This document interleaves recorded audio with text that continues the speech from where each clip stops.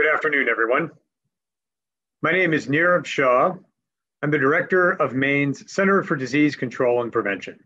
And I am delighted this afternoon to be joined by Commissioner Randall Liberty from Maine's Department of Corrections, Commissioner Jeanne Lambrew from Maine's Department of Health and Human Services. Commissioner Liberty, Commissioner Lambrew, and I are pleased to be able to join everyone today to provide an update on all things COVID-19 across the state of Maine for today, Thursday, October 29th, 2020. I'll start by providing an update on the epidemiology of COVID-19 across the state of Maine, then turn things over to Commissioner Lambrew before we turn to our colleagues in the media for questions. Overall, right now across the state, there are a total of 6,467 cases of COVID-19, an increase of 80 total cases since yesterday. Of those, 5,749 are confirmed, an increase of 79 confirmed cases, and 718 are probable, an increase of 1 probable case. Overall, 483 people have been hospitalized at some point. 31 people have been hospitalized in the past 30 days. And right now in Maine, 15 people are currently in the hospital, 5 of whom are in the ICU, 2 of whom are on ventilators. That's an increase of 2 people who are on ventilators since yesterday alone. 146 individuals have passed away with COVID-19, the same number as it has been for several days now, and 5,462 individuals have recovered, an increase of 21 recoveries since yesterday. Our cases also include 1,154 healthcare workers, an increase of 10 healthcare workers since yesterday. In terms of our metrics around testing, the current 7-day positivity rate in Maine stands at 0.8%. To put that number in perspective, 1 week ago, the positivity rate in Maine was 0.53%, and 2 weeks ago, the positivity rate was 0.42%. Nationwide, the national positivity rate is approximately 6.3%, but our positivity rate in Maine alone has nearly doubled from 0.42 to 0.8 in just 2 weeks. Our testing volume for PCR tests in Maine is at 470 tests for every 100,000 people. That testing volume is back near the all-time high point, and that's a good thing. It shows and suggests that we have the capacity to identify new cases and take public health action with them before there is too much spread. I'd like to turn next to provide an update on some outbreaks. We'll first start with some new outbreak investigations that Maine CDC has opened. One of which is at the Pat's Pizza location in the Old Port in Portland, where we have traced a total of 10 cases to that location. Most of the cases are amongst guests. And we've identified 2 particular evenings where there seems to have been a high degree of transmission. One on October 16th and another evening on October 22nd. If you were at the Pat's Pizza in the Old Port on either October 16th or October 22nd, please consider getting tested. If you were at that location on either evening and you have symptoms, please make sure you reach out to your healthcare provider before you arrive at their office to inform them of your possible exposure to COVID-19. Others who have attended Pat's Pizza on evenings other than those 2 may have also been exposed. If you are feeling any symptoms whatsoever, again, please consider getting tested and reaching out to your healthcare provider to alert them of your possible exposure before you go to the office so that you can avoid exposing other people. Another outbreak investigation that Maine CDC has opened is into the Durgan Pines facility in York County, where we are aware of 1 resident and 2 staff who have tested positive.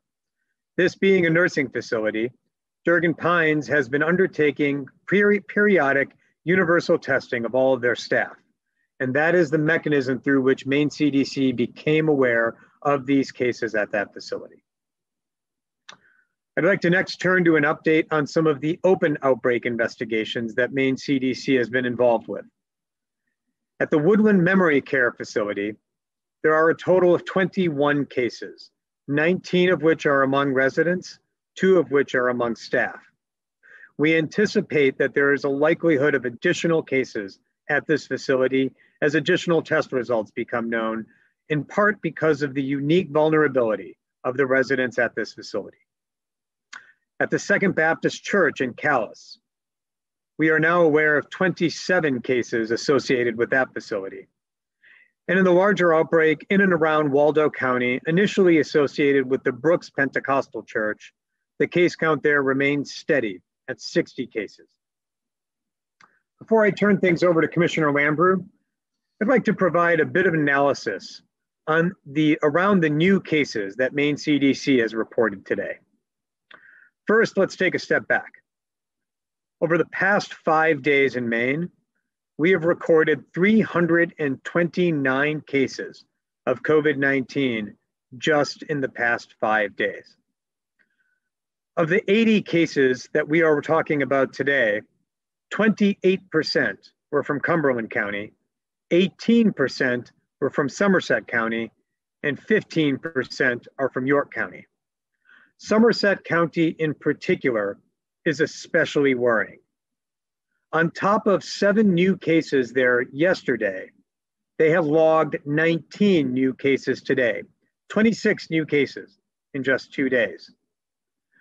What's important and concerning in Somerset County is that there is no new outbreak investigation in any facility in that county, let alone one that accounts for the increase of 26 cases in 2 days. To put that differently, based on what we know right now, this is strong evidence of community transmission all throughout Somerset County. In Somerset County alone, the age range of new cases just today ranges from a low of 9 years all the way up to 87 years. And 2 of the cases are among children under 18. The average age of cases in Somerset County is 60 at this time. Let me zoom out one notch and talk about all of the cases that Maine CDC is reporting on in the past 24 hours, those 80 new cases. 10 of those are among healthcare workers who work in 9 different locations. Another 10 cases are in 9 different schools across Maine. None of the cases is in a childcare facility. And what's equally concerning, and what I want to take a moment to discuss, is that of these 80 cases, not one is associated with an outbreak that we are aware of. To be sure, we are beginning our investigation process, and we may, going forward, associate some of these new cases with new or existing outbreaks. But based on our initial look in the assignment of these investigations, not one is associated with a known outbreak. Of the cases, the average age of the cases that we're talking about just today, those 80 cases, the average age is 40. But again, the range goes from a low of 5 years all the way up to 87 years. And 13 of today's new cases are among individuals less than 18 years of age. More concerningly, just in the cases we're talking about today, there have been cases in 13 counties. Just in the past 2 days, we've logged new cases in 15 of Maine's 16 counties, just in the past 48 hours. To put all of this in perspective, what we are seeing right now in Maine is sustained, forceful, and widespread community transmission across the entire state. For weeks now, we've talked about what we were seeing on the horizon in other states. That is now here, squarely, right in front of us in Maine. It's not coming, it's not on its way, and it's not brewing. It is here, and unfortunately, based on the epidemiological data, the trajectory that we are sadly on will continue. Much of the rise in new cases continues to be driven by small indoor gatherings. So here's the bottom line. If you're gathering indoors with other people for hours, talking in a room with poor ventilation, with poor mask wearing, people in that room will get infected even if only one person in that gathering comes to the room with COVID-19. What you can do right now to keep yourself and your family and your community safe is, of course, wear face coverings and maintain physical distance. But when you're gathering with others in small groups, even in households, what you can do right now is to shorten the duration of the visit, make sure that everyone is wearing a face covering, open windows to increase ventilation, and do what you can to lower the risk of any type of transmission event occurring. So with that, I'd like to turn things over to Commissioner Lambrew. Thank you, Dr. Shah. Today, the Maine Department of Health and Human Services is announcing its strategy to distribute 400,000 rapid COVID-19 antigen tests to ensure access for Maine residents. The test can detect coronavirus infection from a nasal swab sample in approximately 15 minutes. Maine has already built a robust and successful testing strategy that helps us lead the nation in the fight against the COVID-19 pandemic. The addition of the BinaxNOW rapid antigen tests will provide a new layer of protection for Maine people. These tests are for people with symptoms of COVID-19. We are also initially will test people at elevated risk of exposure to and illness from COVID-19 who are critical infrastructure staff. This means healthcare workers, law enforcement, and public safety personnel, first responders, and school staff. This also includes correctional facilities, which Commissioner Liberty can talk about. The federal government is distributing the Abbott BinaxNOW COVID-19 point-of-care antigen tests to all 50 states and the District of Columbia. Maine expects to receive 400,000 of these tests by December. We are newly partnering with Walgreens to distribute the bulk of the tests, approximately 300,000, through 65 pharmacy locations from Kittery to Madawaska. This testing will be available to the public at no charge at drive-through sites starting in November. The remaining 100,000 BinaxNOW tests will be distributed through an application process. Any qualified organization that follows the state's guidance may apply now for an allocation. The department will prioritize facilities that will use them for high-risk populations, in high-risk settings, or where access to COVID-19 testing is otherwise limited. In addition to the 400,000 tests allocated to Maine, the U.S. Department of Health and Human Services has also distributed these BinaxNOW tests directly to congregate care settings, such as nursing and assisted living facilities throughout the state. Even without accounting, though, for these BinaxNOW tests, Maine's testing capacity leads the nation. This capacity, which is 528% of Maine's testing target, according to the Harvard Global Health Institute, is the result of a deal Governor Mills reached with Maine-based IDEXX laboratories about 5 months ago. That agreement, as well as partnerships with Maine healthcare organizations and exceptional work by the state's Health and Environmental Testing Laboratory, allows Maine to be one of the first states in the nation to eliminate its testing prioritization. We also have a standing order that allows anyone in Maine who thinks they need a test to get one. Maine has established more than 24 swab and send testing locations that offer molecular testing at no charge. Swab and send sites complement the roughly 40 sites throughout the state that are available to the public. For a list of where you can get tested, go to the Keep Maine Healthy website. And with that, I'll turn it back over to Dr. Shah. Great, thank you, Commissioner Lambrew. We'll now turn to our colleagues in the media to take any questions. Commissioner Liberty, Commissioner Lambrew, and I are happy to answer any questions. Thanks to Commissioner Liberty for being here to discuss any questions that may arise in connection with the Department of Corrections. First question for the afternoon goes to Allison Ross at WMTW. Hi, Dr. Shah. Thanks so much for taking my question. So 2 questions today. The first is, you've been warning us for a while now that a second surge was coming. It's here, it's not good.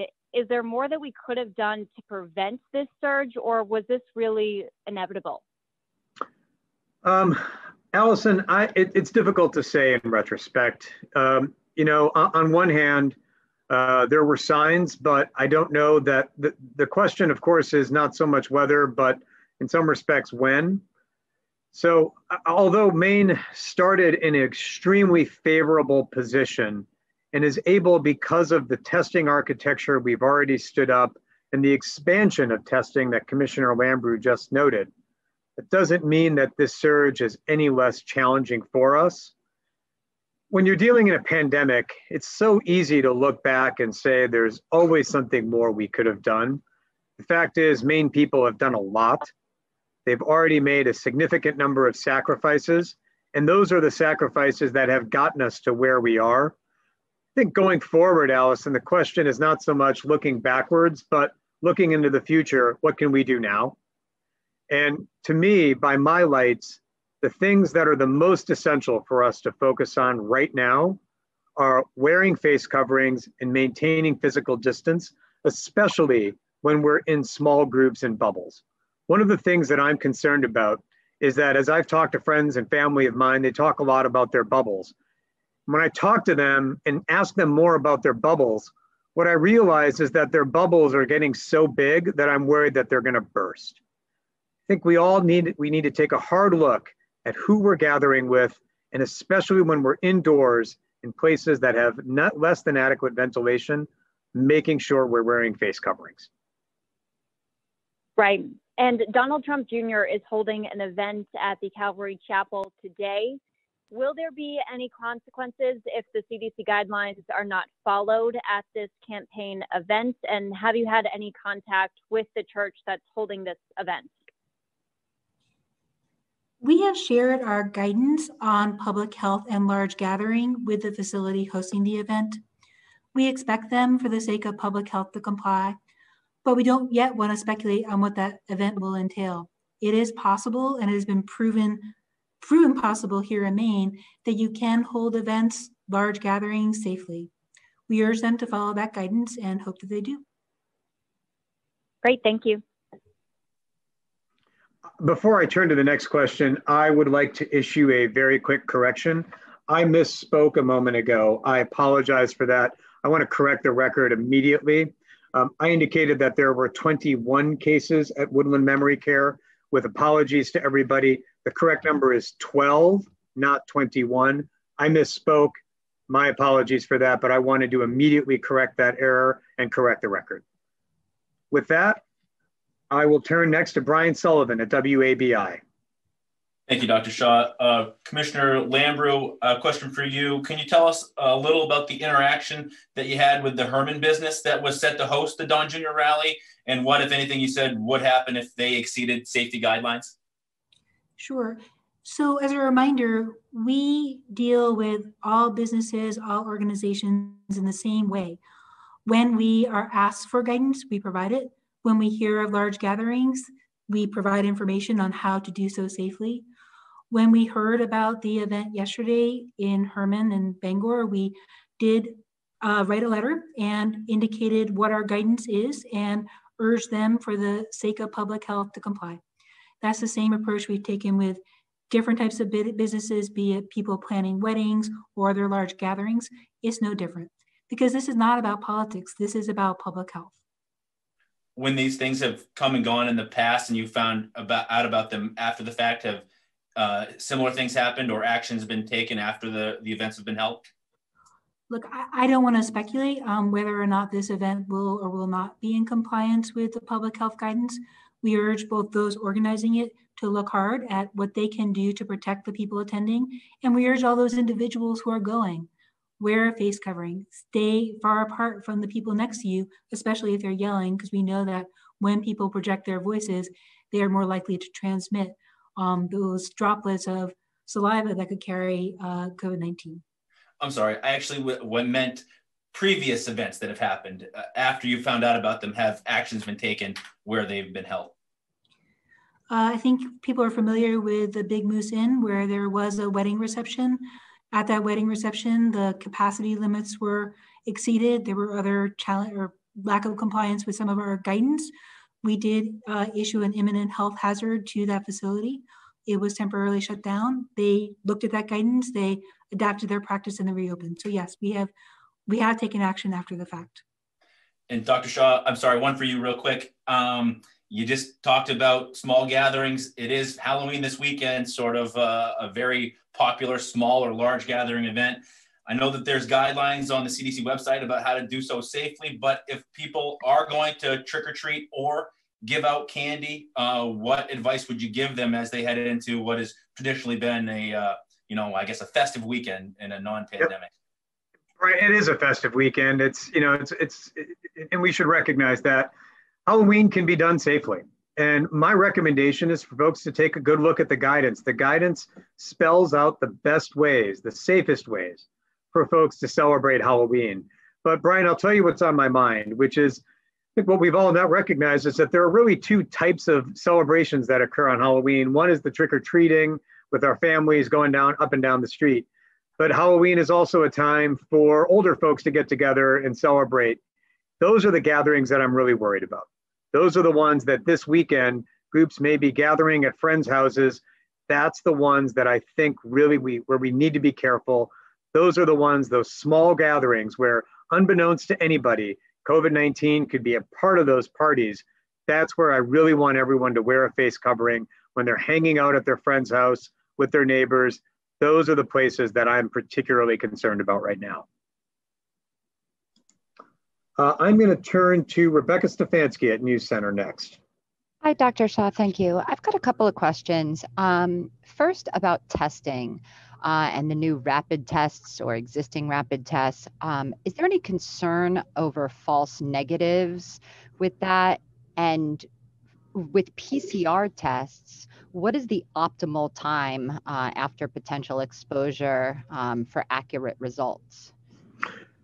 Rebecca, I'm glad you raised that. So with any type of test, no matter the test, there is always a possibility that there may be some false positives and false negatives.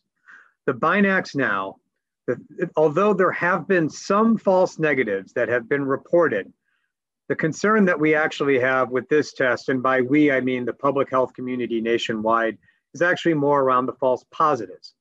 False negatives can occur, but those are rare. And what I mean by that is that a negative result on this test is something that is dependable. It's something that we know with a high degree of certainty is a truly negative result. False positives, however, introduce a slightly different set of concerns. That's one reason that we are recommending to those who receive and use this test that anyone who tests positive with this result get a confirmatory PCR test just to make sure we are not missing somebody who might actually be positive. With respect to the optimum time frame, the US CDC recommends that somebody be tested approximately 5 to 7 days after COVID-19 exposure. That's the time in which the level of the virus is the highest and has the best likelihood to be detected and not be missed by a diagnostic test. Okay, and then my other question is sort of anecdotally, but many people might not think that catching COVID is that serious and you'll recover, and many people do. And certainly it's dangerous for some people. But 7 months in, or 8 months, do we have information about what the long-term effects might be that might make people a little bit more leery and compliant with safety guidelines? And I guess without being confrontation and with kindness, what can we do to ask our friends, family, neighbors to comply when maybe they're not getting great information from other sources or, haven't listened to you? So not about me by any means, but let me start and then invite Commissioner Lambrew and Commissioner Liberty weigh in if they wish. With respect to the first question, Rebecca, there are data that are emerging on some of the longer term effects of having COVID-19. I happen to have the privilege of just being on a call 2 nights ago where there's a working group that has been meeting to start characterizing this and make sure that the data are being collected with a methodologically appropriate manner. So we're not just getting anecdotes. So we're getting robust representative data. And the early findings are concerning. Some individuals suffer from longer term respiratory illnesses. Their lungs are just never able to recover. Some individuals have suffered longer term cardiac implications. Their heart just gets really beaten up by COVID. Others who go into COVID with poorer health, those who have diabetes or asthma, are particularly at risk for these longer term consequences. Given that we're really only about 10 months into our experience with COVID across the world, it's going to take a little bit longer for those data to be developed. But the early signs suggest that the long-term consequences of COVID are not to be trifled with, to say nothing of the short-term consequences. Rebecca, your second question is one that's really near and dear to me. I want to start by saying this. Approaching individuals who don't see the world the same way you do with a sledgehammer of facts is rarely an opportunity or rarely produces a changing of someone's mind. Usually, in fact, what it does is drives a bigger wedge between one person and another. What I recommend that folks do when they encounter someone, their friends, their family, their neighbors, who doesn't see the world of COVID the way that they do, is not to go at them with the sledgehammer of facts, but to ask them a simple question, which is, why do you believe what it is you believe? What are the sources of information that you go to? I think the question here is not so much to get people to believe what we believe or to get people to agree with our worldview. It's to go beyond diatribes and get to dialogue. And the best way to go about that is to ask them not what they believe, but why they believe it. That's the way you can actually go about having fruitful discussions that might actually change people's minds. If you go at them with the sledgehammer, on all likelihood, they're not going to believe you. And in fact, the data show they're going to harden their views even more. So the question is not so much what people believe, but why they believe it. That's where I think there can be fruitful dialogue, where we can actually identify what we all agree on and then focus on the areas where we may disagree. It's not easy, it takes work, but that's where real dialogue happens. And I'll just add that the another tactic is not just ask why, tell why. Why do you change your behavior? Why are you wearing the mask? Why are you staying distance? Why are you asking people coming into your home to maybe sit a little bit further? I think this kind of dialogue is two-way, and I think that your own stories, communicating why you're doing what you're doing, is also an effective means to try to have people think it's a community. I'm going to turn next to Evan Popp at the Maine Beacon. Hi, Dr. Shah, thank you. Not sure who this question is for, but someone can jump in.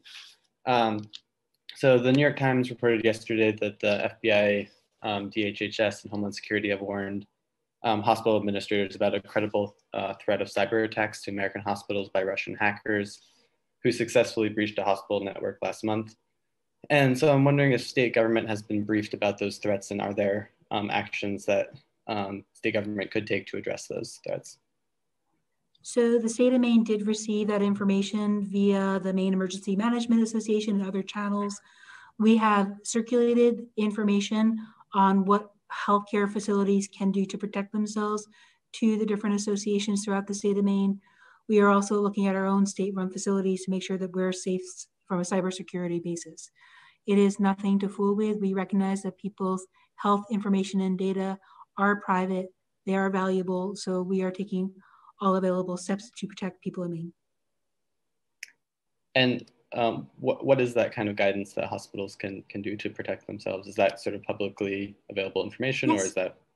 It's publicly available. We're happy to share it with you. There are some basic tips that organizations can follow. I probably would not do them justice trying to remember them off the top of my head, but we're happy to share those with you. Great. And then a question for Commissioner Liberty. So during an outbreak at the York County Jail earlier this fall, it was reported that some jails were not requiring inmates and staff to wear masks. And I was just wondering if you could provide an update on that. Are all prisons and jails now requiring inmates and employees to wear face coverings? And is the Department of Corrections planning to monitor that issue in the future? Sure, thank you, Evan. That's a good question. We've been working collaboratively with the Maine sheriffs and the county commissioners and the jail administrators, and we've been educating and collaborating in conjunction with Doc Shah and his team at the CDC. And I'm pleased to say that we've received great cooperation from the county jails. We did do an initial round of courtesy inspections to kind of get a baseline to see where everyone was. And following that, we had a lot of questions, a lot of cooperation from the county jails. And the first week in November, we'll be returning to the jails to see what kind of progress they've made. And I'm very optimistic that doing everything according to the CDC guidelines. So just to be clear, are they, is that not yet a requirement for all prisons and jails to have that in place, or when will that be the requirement? Yes, it is a requirement today, and they're very clear on the recommendations from the CDC and the jail standards that have been implemented. And I believe they're compliant now. We're going to confirm that the first week in November. Great. Thank you. I'm going to turn now to Amy Brown. Thanks, Dr. Shah. Do the contact tracers ask people if they have recently attended any large gatherings? And if so, are you finding any trends in that? Our case investigators, when they interview new cases of COVID-19, do ask if they have attended any large gathering or small gathering for that matter. They inquire about any potential avenue through which someone could have been infected. Thus far, the trend that we have seen has been individuals reporting gathering in small groups. That's where we believe most of the bulk of increase of cases is coming. So have you seen any from larger gatherings recently? I'd have to check. We've had hundreds upon hundreds of cases. I'd have to check and see whether any of those individuals have reported being in any type of large gathering. There's a lot of large gatherings that occur, irrespective of whether they are political or others. So we'd have to check. We don't really define it by the type of gathering. We just inquire as to whether it's a large gathering. Let's be clear. Large gatherings are a risk. No matter what the purpose of the gathering is, if you're going to a gathering, there is an increased risk, and it's a risk that grows more aggressively than the size of the population does. And just a quick follow-up with you, and then I have a question for Commissioner Lambrew, if I may. Is today the 80 new cases, is this the largest number? It seems to be the largest number we've had in one day since the beginning of the pandemic. Is that correct? I think it's on par with the numbers that we saw in mid to late May. That's right. Okay, thank you. Mm-hmm. And Commissioner Lambrew, are you saying that once those rapid tests are available at Walgreens, any member of the public can just go there and pick one up without charge? And will there be a limit or a certain number of times that someone can do that? How's that going to work? So first of all, to clarify, the test will be administered at these sites. It's not something you take home. So you will go self-swab at these sites, return the swab to the site, and then the site will let you know if you're positive or negative. We are recommending 2 uses. Number 1 is if you are symptomatic. If you have trouble breathing, you have a headache, you have all the symptoms of COVID-19, we recommend that you do get this test because it will potentially rule out COVID-19. If you are positive on this test, we would ask that you go get a PCR test, the other type of test, to confirm that you're positive, but isolate while you're waiting for that test result to make sure that you're not spreading COVID-19. So we do recommend first this use for symptomatic people.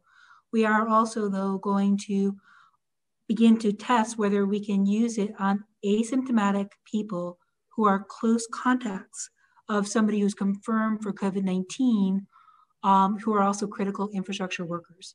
So we recently heard that the Department of Corrections has at the Maine State Prison and the Maine Correctional Center been using these tests on close contacts to rapidly rule out COVID-19 or see who needs a confirmatory test as a very effective means to try to quickly make sure that people are not interacting when they could be spreading COVID-19.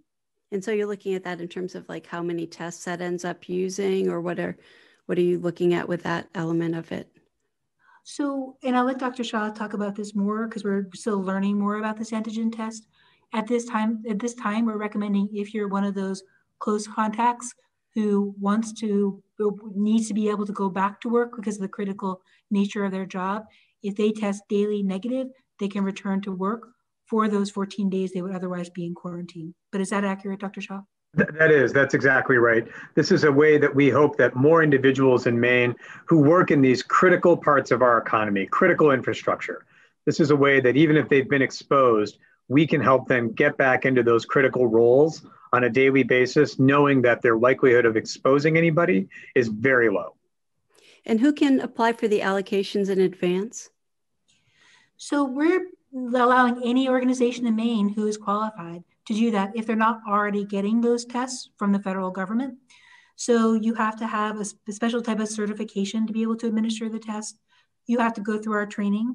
You have to commit to reporting to individuals and to Maine CDC the results, as well as ensuring that people understand the results. So there's some qualifications, but the application is going to be available today to organizations. It could be schools. We're working with the emergency medical system so they can be testing first responders. We are looking at hard to get to areas. Maybe islands are a good site for these tests, places where it's not that easy to get tested. So we are open to any applications with, again, a prioritization towards those organizations who can test high-risk people, test in high-risk settings, and provide access where there might not otherwise be access to COVID-19 testing. Great, thank you. Charlie from the BDN. Yep. Hi, Dr. Shah, Commissioner Lambrew. I guess this may be a question for either of you. Still on the antigen testing, I think at one point we had gotten an announcement from the federal government that listed that these tests would be available for various purposes, but it seemed to sort of emphasize schools. And I think Dr. Shah, or maybe Commissioner Lambrew, you had also at one point said that might be an emphasis. Is that still, are schools still a focus of this program, or is it more general now? Yes, we did do a survey of all school nurses to find out their interest in these tests. We heard some interest. Some schools have school-based health clinics, other on-site settings where having this type of test on hand will quickly rule out COVID-19 if a kid or a staff member comes into that nurse's office to see because they're not feeling well. We also have heard that some schools don't have the setup to do it. They're a little bit nervous about parents sending kids to school to be tested.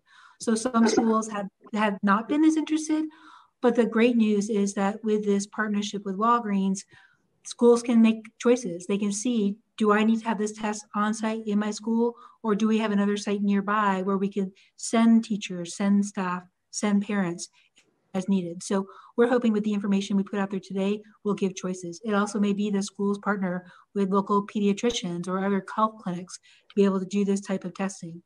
We agree with the federal government that having rapid testing to help keep teachers and keep kids in school, or to keep people with COVID-19 out of schools, is a very great use of this test, and we in Maine embrace it.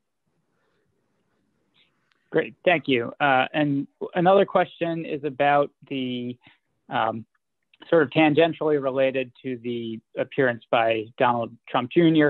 Has Maine DHHS, in the way that it reached out to this Herman business and apparently the Orrington Church as well, has it done that before to any businesses or places that have announced that they're holding large gatherings? Have you preemptively sort of contacted any of them?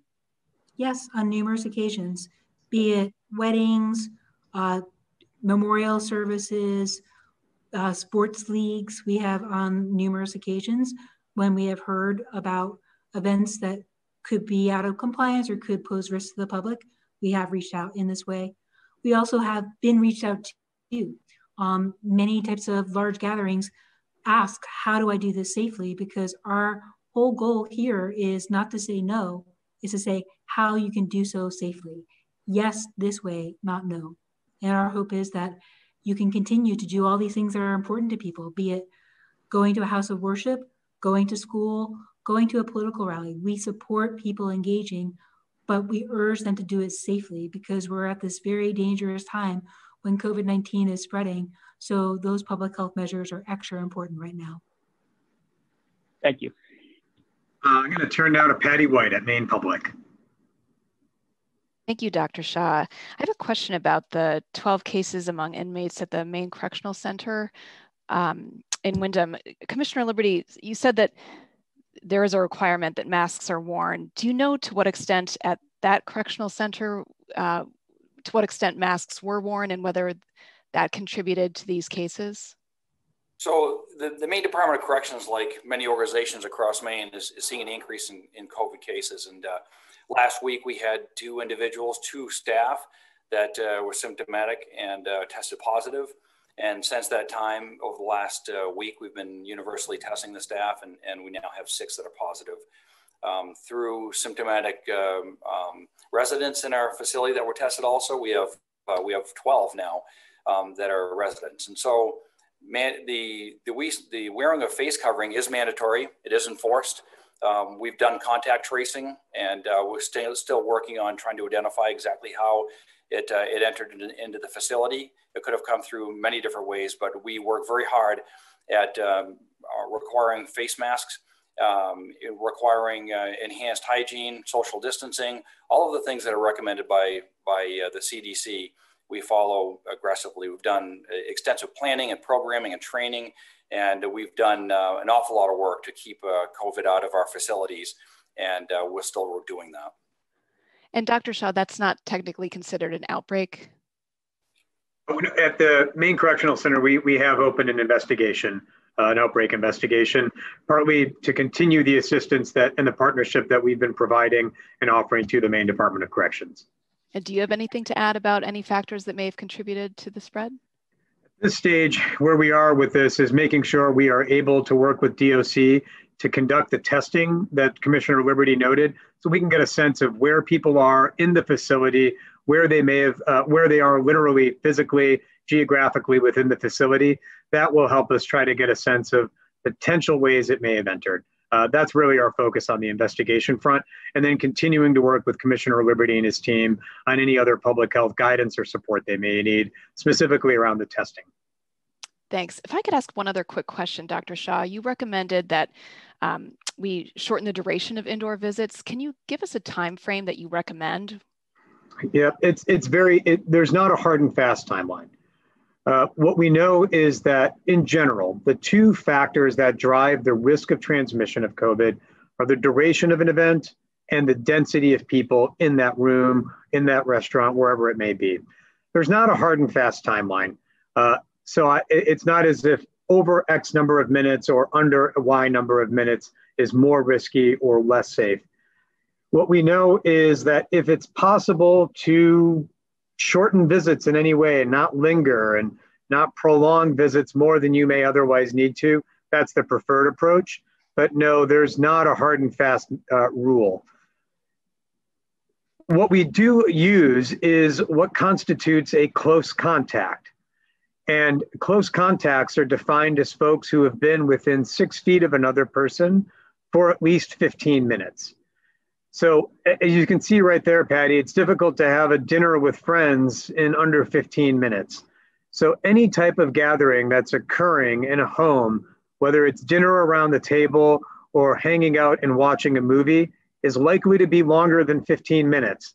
And thus that gathering right off the bat is one where if there were COVID-19, we would want to know how long people were together. And when we saw that it was an hour or 2, we would say everyone there is a close contact. So if you had to have a gathering, making it shorter than 15 minutes is the safest thing. But I say that recognizing that that is very difficult to do and still socialize and not go into isolation and risk all of the mental health challenges that we know come from. Thank you. Next up is Jay Mishkin at WGME. Good afternoon, thanks. When we look at what's happened at some of the colleges across the country, we noticed that Maine schools seem to have done a pretty good job keeping numbers fairly low. Obviously, there are some instances, but by and large, they've been pretty low. Is there any concern that given the rise in community transmission, that that's now going to spread to any of our campuses? It's a risk, Jay. What we've seen is that it goes both ways. There have been now papers that have, and scientists who have studied the interplay between college campuses and the communities in which they sit.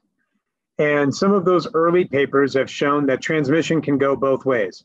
High numbers of cases on college campuses can sadly spill over into the community and vice versa. One of the reasons that Maine's colleges and universities have kept a lid on things is because they followed the best public health guidance.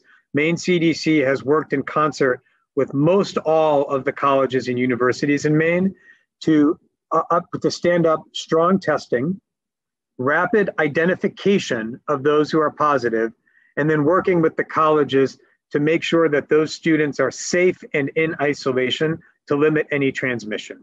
But as cases go up across the state, there is the possibility that that will spill over into college campuses. That's one reason that those colleges, keeping up what they've done already, creating a culture of mask wearing, creating a culture of physical distancing on campus, those are going to continue to be the best ways to keep the rates and numbers in Maine low. Great. One quick follow-up, and if you answered this earlier, I apologize, just tell me and I'll listen because I jumped in late. Are you satisfied with the preparations for Tuesday, that from a safety perspective, poll workers and people going to the polls are going to be safe? What I can tell you, Jay, is that the Maine CDC, the Maine DHHS has worked very closely with the Secretary of State's office and Secretary Dunlap personally to make sure that all of the best available public health science has been brought to bear to keep Election Day as safe as possible. We will continue to do so every single minute up until and through Election Day. Thanks. The final question for the afternoon goes to Joe Lawler at the Press Herald. Hi, thank you.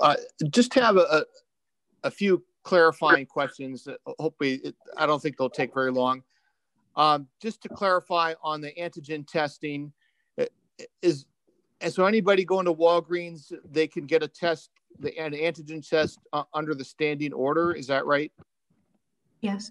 And I should note, beginning in November, they're not yet open for this kind of testing. So give us a little bit more. Not yet. Right. Yes. Right. And I think I heard you say self-swab. So even though they're not take-home tests, you'll be administering the swab yourself as opposed to a Walgreens employee. Is that correct? Yes, under supervision. Mm-hmm. Under supervision. Okay.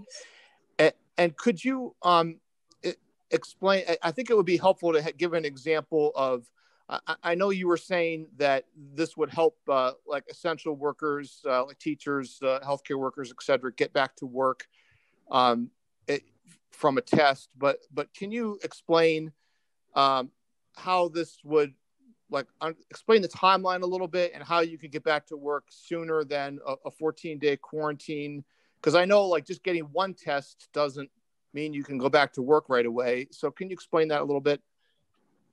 Sure, Joe. I'm glad you asked that, because in general, as a general matter, if you have been exposed to somebody with COVID-19, say, I don't know, at an indoor gathering at your friend's house, just to use an example, and you were with them for more than 15 minutes within 6 feet, you are considered to be a close contact, and under US CDC recommendations, with Maine CDC adopts, you got to be in quarantine for 14 days. Even if you got a test, in general, we have said you can't test your way out of quarantine. That's because the test you took today doesn't really tell you what's going to happen tomorrow. But with the advent of the rapid antigen tests, we now have an opportunity to test people not just once and get a result 48 hours or 24 hours from now, but test people on a periodic, serial, frequent basis, maybe even every day, and get a result not 24 hours from now, but in 15 or 20 minutes, ideally. That gives us knowledge about not whether you're going to be infectious 2 days ago when you took the test, but literally the minute you're taking the test at the location. That allows us to say with a high degree of certainty, because of the critical role that you are providing, you can be on the job wearing PPE, so long as you don't have symptoms, with a low likelihood of introducing COVID-19. That process may have to be repeated on a frequent basis, maybe every day. As we learn more, it may scale back to 3 or 4 times a week. More data are going to be needed. But that's the idea, and that's the way that we hope those who work in critical infrastructure can be back on the job. For example, some of Commissioner Liberty's correctional officers, as a way to reduce the likelihood of labor shortages in the correctional system. This is a way that they could be back on the job without having to be out for that full 2 weeks. This is something that Commissioner Liberty's team and the team at the Maine CDC have been discussing as a way to make sure that there can still be safety and adequate staffing at the correctional facilities. We talk to Commissioner Liberty's team every single day about COVID-19 and particularly this opportunity. Commissioner, if there's anything more that you want to weigh in from an operations perspective, either commissioner. I think in a correctional setting, these tests have been a game changer for us in order to maintain safety and security in our correctional settings. And I deeply appreciate the relationship that we have with the Department of Health and Human Services and CDC and the two of you on this call today. So thank you both very much. I just want to make sure I understand. It's a little hard to follow all at once. So you're saying if you get a rapid test, even if you just get one test, because you're seeing results immediately versus a day or two in the past, that means you might be able to go back to work that same day or the next day. Correct, Joe, with a couple of really important qualifications. The first is that you have to be asymptomatic. If you were a close contact of somebody with COVID and you now have symptoms, you're a probable case. So you have to be asymptomatic. You've got to be not just tested once, but in serial fashion. So we're keeping tabs on the virus every single day. And even if you may be going back to work, you've got to have PPE on, a face covering, a face shield, and other PPE as recommended by the Maine CDC case investigator. So it doesn't apply to everybody. It's really those in critical infrastructure positions with those provisions. Got it. Thank you. Okay, great. Well, that was the last question. Commissioner Liberty, Commissioner Lambrew, I'll turn it over to you both for any closing comments.